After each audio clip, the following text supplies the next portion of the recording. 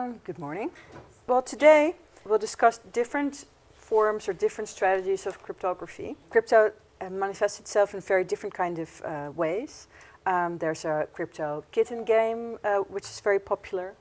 Whenever you do an online payment, you are using the cryptographic web. You could see it as an onion search engine. But also there are cryptological Buddhist meditation ecosystems, and there are masks, goggles, an umbrella, textile, and also makeup that is used as a way of subverting recognition technology. And that's what I want to show you today, like different types of subversive cryptographic strategies to subvert a recognition technology. And I'll focus specifically on camouflage and masks, but I'll also show some other projects that we have seen at art exhibitions over the past few years.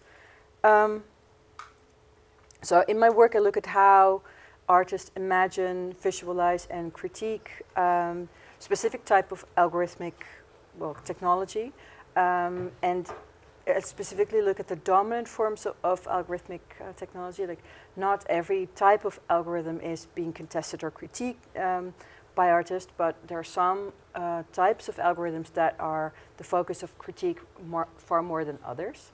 And today I'll look at how facial recognition strategies or facial recognition technology is being contested and critiqued by way of cryptographic camouflage and cryptographic masks.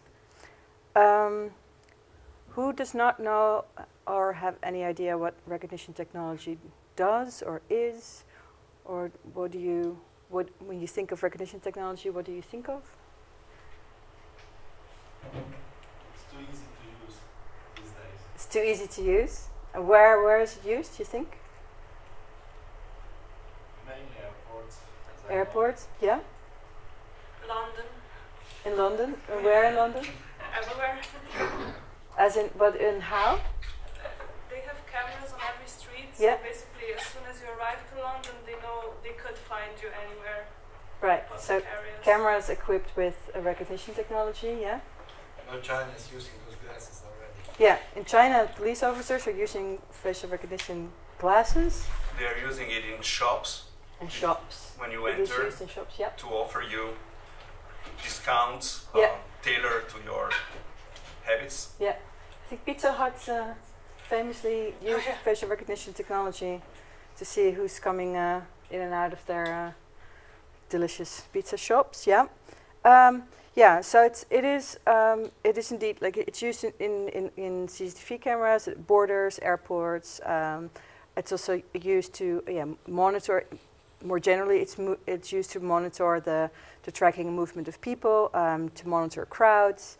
And to recognize all sorts of objects. Could be people, could also be cars or registration numbers, or you can train it, such software to recognize whatever object you want it to recognize. So that's, but specifically today we'll talk about facial recognition technology, because that has been a source of controversy and contest in the arts. So crypto strategies in the form of camouflage are, you could say, they are responses to what the artists perceive as a changed environment. Their cryptographic strategies are used as a means to get a grips with this new or changed environment. So some critics fear that people are being reduced to tools for neoliberal machines. Others expressed concerns about the consequences of such technologies on minorities in our societies. And still others fear that the political consequences of recognition technology will be social chilling, that people will be afraid to enter or to participate in any demonstration because they fear that it might be monitored, or they fear it might have consequences.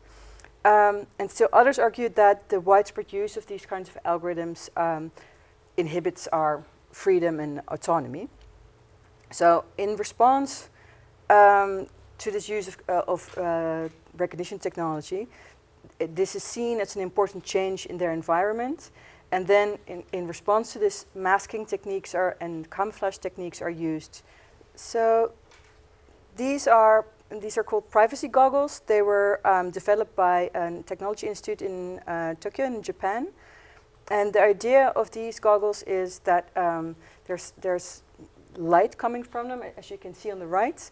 And this light subverts the recognition, the patterns that algorithms, with which algorithms recognize a face.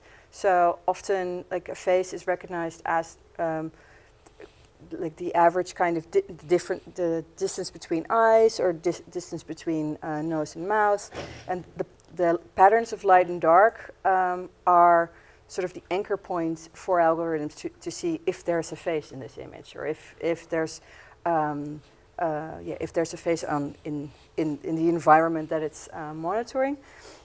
By using these goggles, you change the light patterns of your face so that it won't recognize that there is indeed a face in this image. Another example is by Leo Selvaggio's You Are Me, which is a 3D print of his face, basically, and all in his facial features. It's a prosthetic that consists of a wearable, prosthetic mask of his face, and it's made of hard resin, and it used 3D printing technology and identity replacement technology. So whenever you would wear this mask, presumably the system would recognize not you, but his face. So the idea is that he gives his face to other people for it to be used anywhere if you want to join a demonstration, or if you just want to walk down the street and get your groceries. Now, if you wear his face, you won't be recognized by these machines, but they will think that he is walking somewhere in Ljubljana, going to a shop. The artist Taylor Trust is an artist duo. They designed a data veil that confuses data capturing sensors. So it's a similar technique. If you wear this veil, any medium of capture can't capture. So it can't focus on anything. There is no characteristic features of form or contours to which it can match, like the idea of a human-shaped face or a human-shaped body. Yeah. So Martin Backes is a German designer, and he developed this pixel head, which he calls a mask. And this was used because he says that, he believes that there's hardly any anonymity anymore online. So where the web used to be this space of anonymity, where you could be completely anonymous, or you could take upon whatever identity you'd like. Now, with all these monitoring devices and all these recognition devices, there's hardly any space left to be anonymous online, and therefore he developed these what he called pixelated mask, so that you could wear this while you are walking the streets or online or wherever you think your facial features might be recognized. And then Adam Harvey's new project, Hyperspace. He has a very different tech. So the idea of this, it's basically pattern on textile. And what it does is the kind of patterns that recognition algorithms recognize as a face, he uses those on textile. So they're creating false positives. So when you wear this, the algorithm see a lot of faces around your own face, and how it is designed, it will focus on the textile and not on your face. So in that sense, when you walk around, the machine will think there's a lot of faces in a small area, and will be confused, and it won't be recognizing your own face. This is the umbrella I spoke about in the beginning of my talk. So cryptography could also be used in all kinds of quotation objects, such as an umbrella. And here, same thing. It's a bit similar to the privacy goggles that we've seen before. Is that like bright light will come. When you use this umbrella, you'll see like beams of bright light, and this will again confuse recognition technology. So it might see there's an object or there's the contour or the shape of a human walking the streets, yet because of the light effect, this creates overexposure, so it can't capture any of the characteristic features of someone's face. Cryptography in the form of makeup. This is actually an application or sort of the employment of Adam Harvey's CV dazzle makeup, to which I'll return later on. This is one of the projects that I will discuss. But basically here, again, something similar to these privacy goggles is happening. So if you consider recognition technology to be programmed to recognize certain patterns of light and dark as a face, then what this kind of makeup does is toy with these kind of patterns, so basically to change it. So those areas in your face that are usually highlighted or dark, say your eyes are usually dark, or your nose is, and your mouth, by way of makeup it changes these light patterns so that, again, a recognition system will not recognize your face as a face. The next three projects I'll discuss in a bit more detail. So this is Blas's facial weaponization suit. It's a series of color-coded masks, and each color refers to a specific minority group whose data he used to create this mask. Sterling Crispin's data masks. These masks are, like, what he did is a type of reverse engineering. So the kind of models that are used to train recognition algorithms to recognize the face, he used those same models to create a mask with, but then with a layer of cryptographic material so that it won't recognize your face. But these are the typical kind of shapes that are used to train algorithms. Like, well, if your face looks like this, it will still recognize it or capture it as a face. Yeah, and this is again Adam Harvey's CV dazzle, so which is the hyperface is his latest project, and this one is from a few years earlier. And here you could see sort of the black and white edition of what we just saw with the feminist poet makeup. The idea is this idea comes from dazzling. Do you know what dazzling is? Dazzling, as a technique, was used in the First World War. Basically on warships, so you could see that on the left. So by painting a warship in very bright and geometric kind of shapes, when at sea an enemy ship can't detect its motion or its speed and its direction. So that's the idea of dazzling. So you dazzle a ship by using these bright patterns. So you see something moving, but you don't know how big it is, how fast it is, and from which direction it's coming. These ships were often painted by Cubist painters, so there you see this connection between art and war. And he uses the same technique to dazzle the face. So marking areas that are usually highlighted or bright, that are now dark. For example, the cheeks, catch more light than your eyes, but here it is the cheeks that are, sort of darkened as a strategy to confuse these recognition technologies.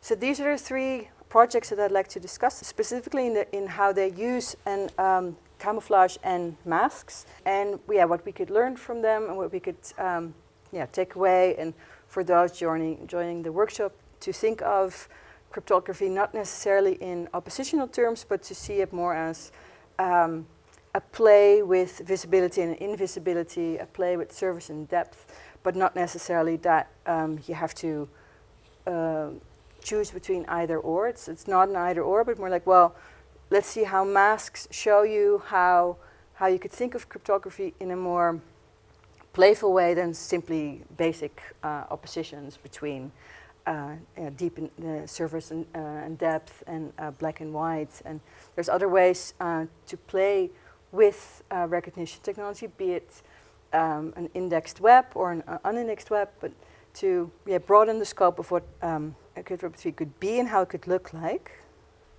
So Blas's facial weaponization suit are masks produced during workshops that he organized, and during these workshops he sort of collected the data of different minority groups that were part of the workshop, and with each of these, with the data he collected, he mixed them all up and then reverse engineered them into a color-coded mask that resulted in, for example, the blue mask as you see behind me. And Blas argues in an interview that these recognition technologies control us through making us visible. And against this visibility of making visible in the sense of everyone is monitored or censored or datafied, or is you're visible all the time, basically, to these systems. And against this visibility, his mask represents a resistance to what he calls informatic visibility. And then Adam Harvey in the middle uses a different strategy, the CV dazzling, as I just explained. So his makeup, this is actually analog, an analog form of cryptography in the form of makeup. And he explains that what motivated this work is that he feels that somebody's watching him in his day-to-day activities, that you always have a chaperone, someone who looks over your shoulder. And this feeling, he hopes that with this makeup, he could get rid of this feeling of that you're always being followed and that your data is always collected by giving you, again, ownership of your data, basically, so that you can decide if you want to be recognized or not. And then last, Crispin on your left, he believes that we're always being seen and recognized and analyzed, and he calls this by we're recognized by a technological other that peers into our bodies, and that we are witnessing the rise of a networked organism that sees human beings not as people whose lives matter, but as abstract things. So there's when we consider these different masks, we can see that they each have a very different approach of critiquing and visualizing recognition technology, and all three of them use crypto in a different way. So one shows how recognition algorithms work, how the machine sees. So that's Crispin, like what passes for a face online. So his masks show you the models of what is considered a face online. CV Dazzle shows you a way to toy with recognition technology, so how you could play with pattern recognition and how you could subvert it in a sort of, analog, kind of like no-tag or cheap way.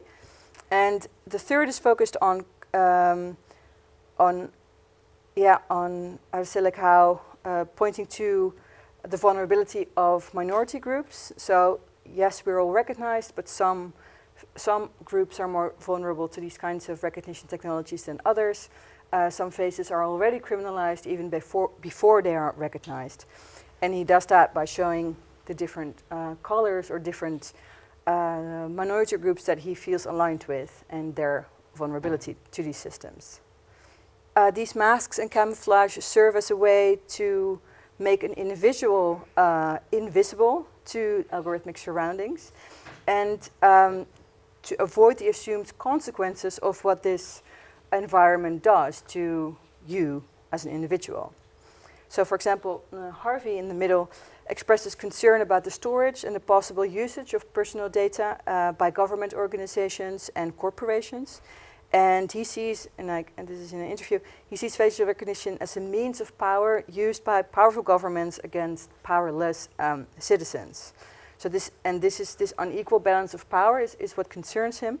So his cryptographic makeup, he wants to recalibrate this power imbalance. And Crispin states that in his writings that algorithmic systems see people as abstract things, as patterns and figures, and not as individuals whose lives matter. And his masks aim to show you how this happens, like how it comes that you're seen as sort of an abstract figure and not as an individual anymore. So these cryptographic masks, you could say, are a response to a perceived loss of control of your data. They're a response to algorithmic black boxes and algorithmic monitoring systems. And they're a response to a perceived monopoly of access to your data by tech giants and governments. So you could say basically what these masks express a desire for is a desire to have individual ownership and control in the hands of users. They are against government snooping, and they try to rebalance the power relations between the individual and government and corporations. And they try. You could see them as a move away from central mediators. So, like let's say the central platforms, centralized networks, and how could we regain or reclaim that space that is now so monopolized and colonized by major platforms and corporations. So then you could then to think of these masks also as how, if you want to think about these masks, like how do they perceive their digital surroundings, and how are they contesting these digital surroundings? Then they ascribe to a recognition technology a sort of transgressive capacity, because it's, for example, Crispin states that it can peer through your body. Blas states that it reduces you to data. So the worries of these critics are very much focused on the effects that these technologies have, that this technological environment has on the self, and how this self, how these surroundings are inhibiting their freedom, eroding privacy, and how it limits their freedom and disables dissent. Because all three of them state in interviews that they think these masks could be used as at demonstrations or and they associate themselves by collective movements such as the Pussy Riot and Occupy and the Zapatistas. So you could see if this is how they perceive the technology, then their masks are, sort of say, a solution to this perceived problem of erosion of privacy, inhibiting of freedom. A bit of a link between these masks and the image of the iceberg in the deep web is that metaphors have effects, of course, so it highlights certain things and obfuscate others. So in this sense, if you understand recognition technology in this way, it's very much focused on the individual. It's very much focused on oppositional relation between the technology that's being used and the individual standing in front of it. And here the aims of cryptography are very much expressed in binary terms. So these masks are non-human, they amorph, formless, they are unrecognizable, unidentifiable, and undetectable. So this is from being, from having the feeling that you are constantly recognized and identified and detectable. These masks make you undetectable, unidentified, and unrecognizable. And this binary logic is a bit reductive. It's problematic because it assumes that identity recognition can be understood through opposites, and also that the resistance to this form of technology happens by reversing these opposites. So, and that's a bit of a limited approach, whereas if you think of how masks and camouflage have been used in history, it's far more complex and far more subtle. So that's where I want to go over like a few short sort of theoretical approaches to camouflage and masks that will show you that you don't have to think of mask and camouflage as basically going from surface to depth, or from being identity to non-identity. There's different ways to think about this. I have to say though that Blas is an outlier between these three, because according to him, these technologies consider people as measurable, as knowable, and quantifiable, and that's exactly what he, what he critiques. So, and politically, he positions himself in a tradition of protest movements, and is very much focused on what this does, like the uneven effects these recognition technologies have on different people. Like we're not all tracked and quantified in the same way. some far more than others. So there is there's more subtlety and nuance in his works than in the others. So basically, the idea is to understand cryptography not as a reversing of binaries, but as to sort of multiply cryptographic strategies and to see them not necessarily as just reversed opposites, but as relational concepts. So both the mask and camouflage are very much relational and contextual strategies. And if you think of them not in dualist terms, but in a more relational understanding, this so not just like man versus machine, but more more contextual and relational. Then this broadens the scope of how cryptography could be used, could be thought of, could be conceptualized, and could be employed. It doesn't need to be this all-out war between man versus machine or man versus capitalism. There's more subtlety there and more possibilities there as well. So, for example, Hannah Rose Shell, she wrote a very interesting book about camouflage, and how she theorizes it is that camouflage is a way to appear to disappear. So you appear to disappear. You don't disappear, but you appear to disappear. And so you recede into the background. And she says that camouflage does not so much pertain to complete invisibility, but rather to a play between the visible and the invisible. Whereas you're always partly seen, otherwise camouflage won't work. So camouflage involves the simultaneous revealing and concealing. And this is the play, this is sort of a tactical play between revealing and concealing, which is what makes camouflage an interesting strategy. And also you can see it in this play between visible and invisible, and in this play between concealment and concealing and revealing, you can see how technology is entangled with our social surroundings, so with our environment. So it's about the self. It's about the self in relation to its surroundings. So it's not just the individual versus the machine, but it's also the individual, its surroundings, and the technologies that are part of that, and they're all entangled. So camouflage is basically the blurring of boundaries, so you can't see the contour anymore. So that's the idea of the warship, of the CV dazzling. Same with the face, but also like if you think of military camouflage outfits, is that you can't see. It's hard to distinguish the person from its environment. You disappear in space, but you're still there. This is like there's this classic description of camouflage by Roger Caillois, and he describes it as deep personalization by assimilation in space. So you assimilate in the space around you, and therefore you camouflage yourself while you're still very much present. And this space could be, could be nature, could be the bushes, but it could be a forest, could be the internet, could be a city, it could be any kind of environment. Similarly, masks are also very much a relational concept.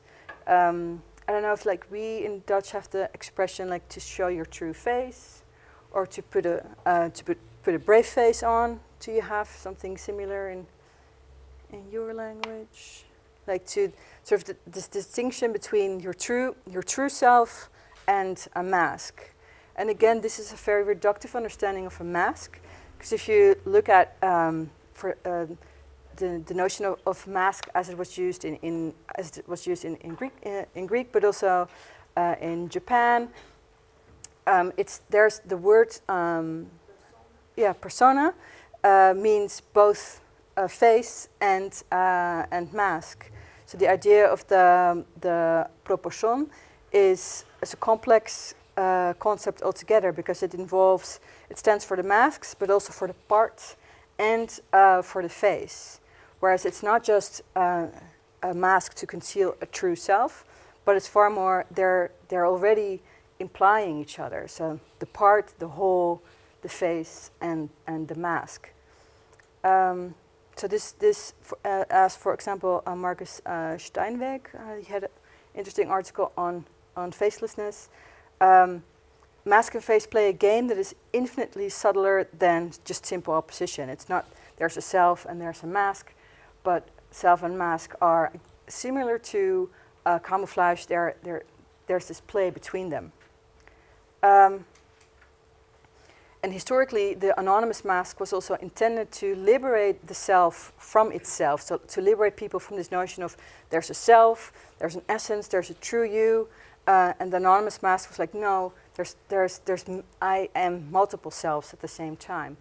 There's not one self that I have to hide or shield. There's multiples of me. Every person is a multiplicity, basically.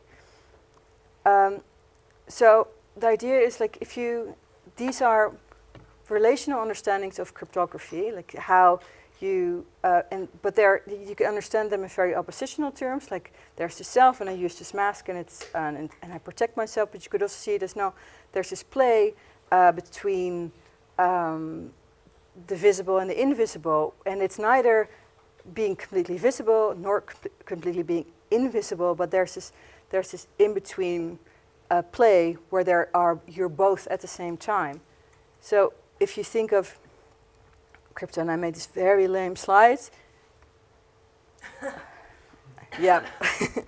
So when you approach the notion of cryptography, to not think of it in oppositional terms, which you could with camouflage, which you could with mask, which you could with many strategies, but to think of it more as positions between extremes. So it's the position between visible and invisible. It's the position between like complete reduction and excess. Like where could you, when is there too little reduction and when is there too much excess? Like where and here is where your creativity comes in, because you could say that masking and camouflage are new configurations, or like new figurations of a face or figurations of a body, and these are creative ways to think about what are the limits of vision, what are the limits of form, what are the limits between self and its environment. And this play could be done in endless ways. Like you could use makeup, you could use umbrellas. There's so many ways to think of this relationship in more creative terms than in just oppositions. So that's basically what I want to tell you for today. Like, well, think of these cryptographic strategies as a play. Yeah, make it more playful, make it more playful and less oppositional. So that's for now.